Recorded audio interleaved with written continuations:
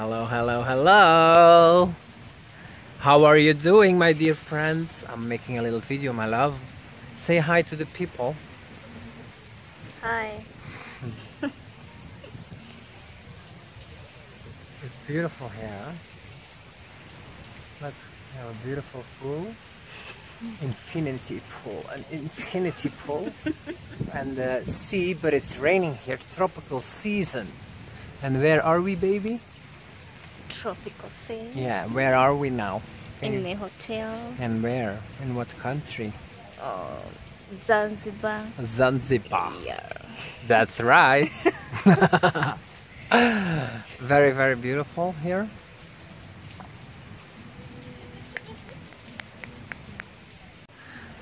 So guys, a little update about the markets. Bitcoin has gone up a lot the past few, what is it, months? But it's becoming parabolic. It did breach the 10,000 since my last video. It did go to 12,000, but in the meantime we're at 15,000 or so. So it continues to go up. And altcoins have gotten a good beating versus Bitcoin, not versus fiat.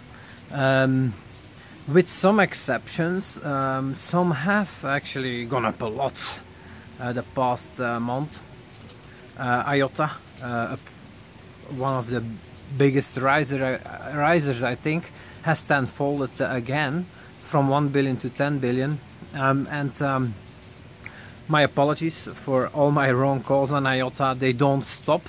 They were wrong again around 1 billion when I recommended to sell it. Well, it's 10 billion now, so bad call. And congratulations to them. Byteball has gotten a beating, continues to be beaten down versus Bitcoin, and versus fiat is holding ground.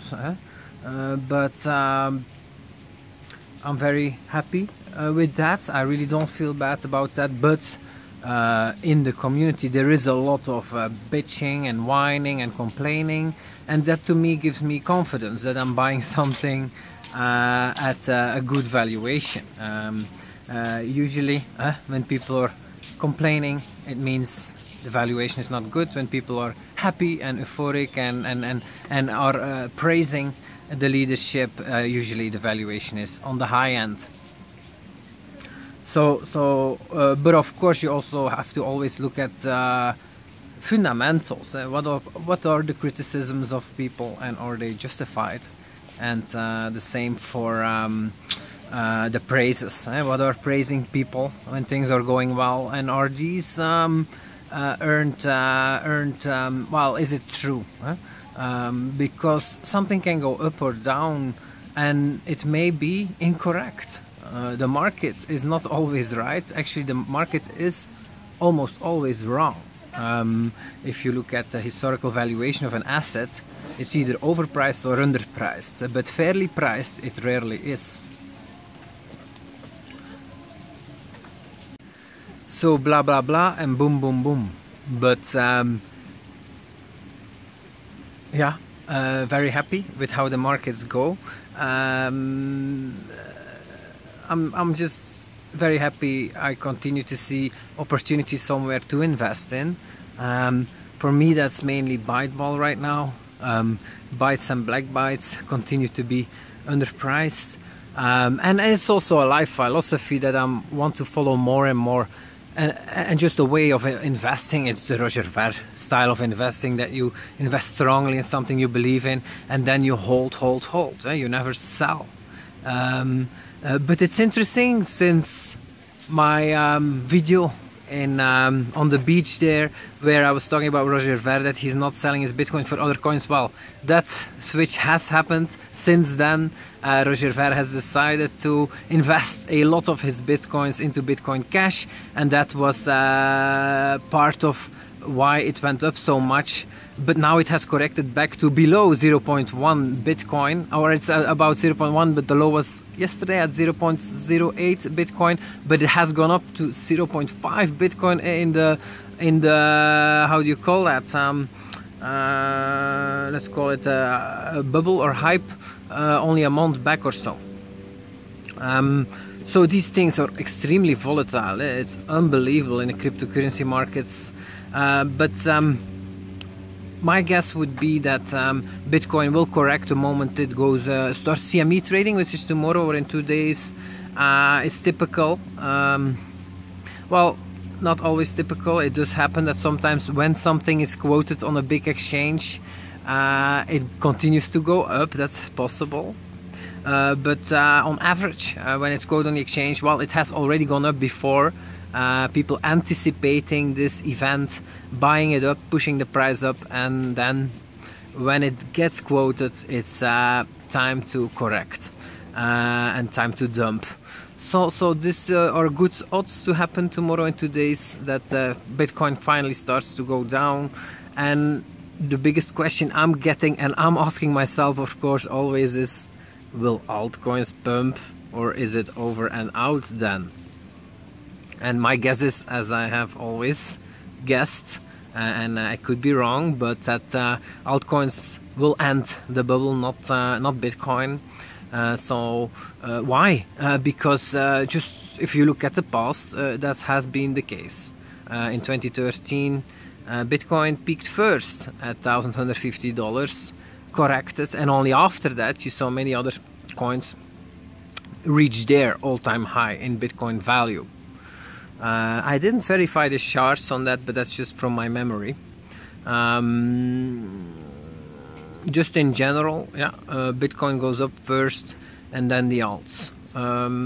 It was also in this bull cycle. Bitcoin reached its low in 2015 January at $160, went up to 200, was there around half of a year.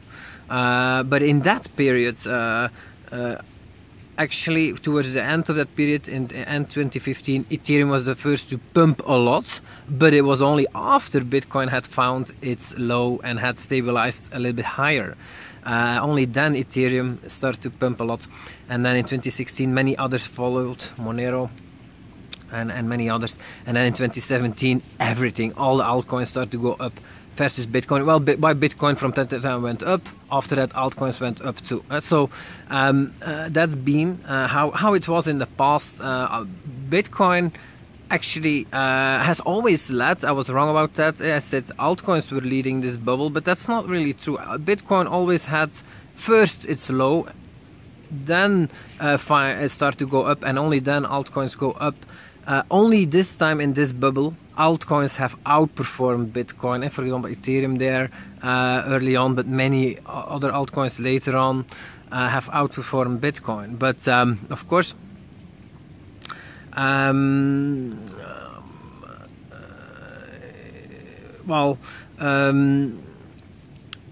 that's not the case right now. If you would look at the charts, you will find many coins that actually have not outperformed Bitcoin since Bitcoin just went up so much and pushed down altcoins a lot.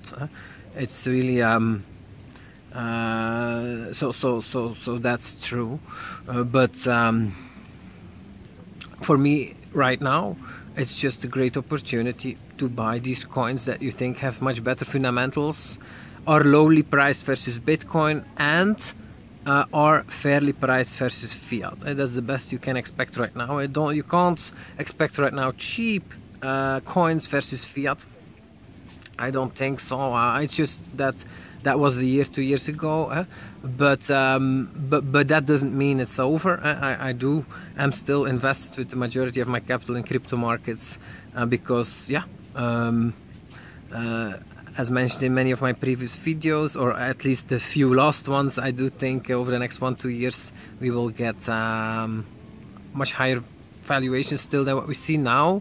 Is it 350 billion or maybe even 400, probably 350? But yeah, I think we will see 1 trillion over the next year, 2 years.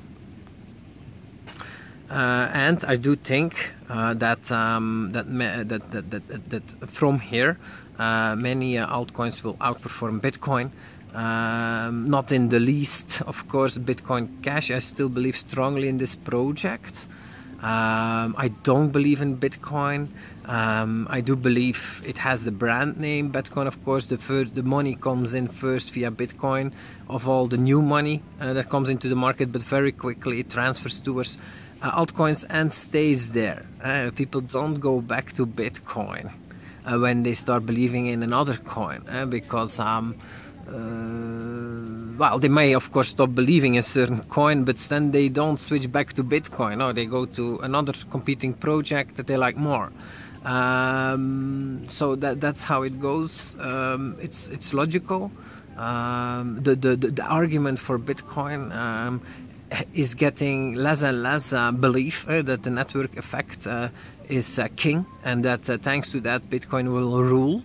Of course, many people believe that, and every time Bitcoin goes up versus altcoins, more and more people believe that again. But I would say that right now it's a really bad time to believe that, because Bitcoin just went up a lot versus all the other coins. So now it's a good time to believe the other side and take the other side, which is, well, Bitcoin is now 65% dominance again. It dropped from 80% in the beginning of the year to 40% dominance, and now it's back to 65%. But the odds are low. It will go back to 80%, even 70%. It may reach it in a peak, but that's it at best. And then after that, the odds are very, very high right now already that Bitcoin will again lose a lot of dominance in the crypto coin market cap ranking. So the only reason why I have Bitcoin is to put up to buy alts, and it's always a low amount in my portfolio. Yeah, so that's my situation in general.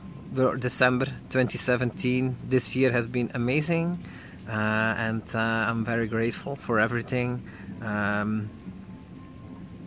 We were very lucky that cryptocurrency has reached mass market adoption. The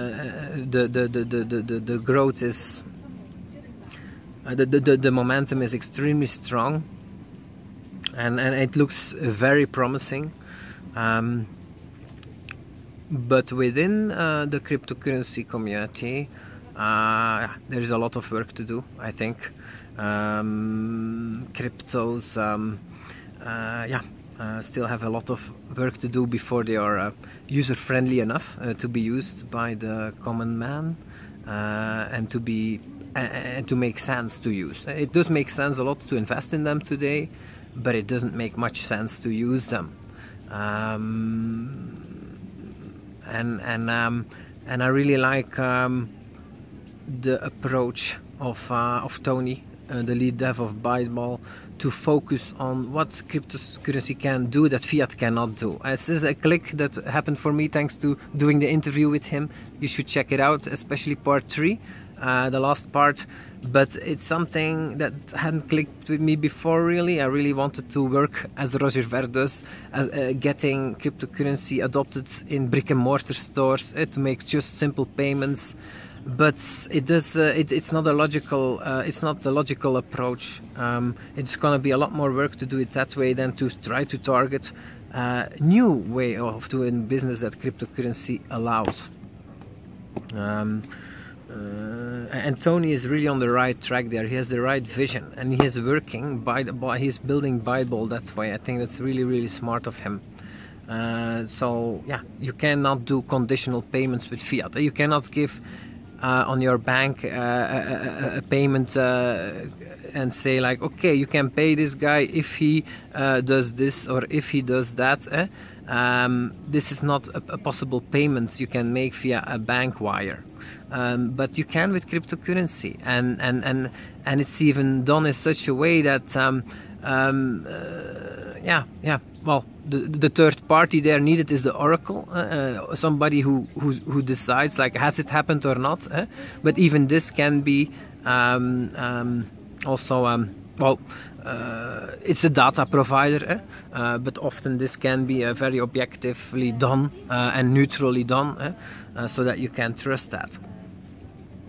So I think that's really great, and I'm very excited for myself to become more and more a evangelist of Byteball in this case, but I would recommend that to anyone for the coins that they're enthusiastic about, to take the Roger Ver approach, which is invest strongly in them when they are quite cheap, not when they just went up a lot, but when you see a chance, invest strongly in them, and then really focus on making the project a success. For me, that's what attracts me more and more, compared to the alternative is to, well, invest, just look at it financially, invest in coins that go up or down, but this to me interests me less and less.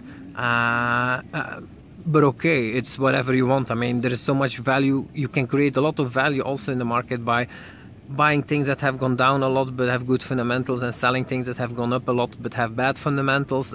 You do create a lot of value there. Some people don't understand that, but that's certainly the case. But yeah, you're always behind your computer analyzing stuff, and so the life of an evangelist is, well, you can be among the people a lot more, see people, do meetings, do conferences, and this attracts me more and more these days. So I want to congratulate all of you for amazing returns in 2017.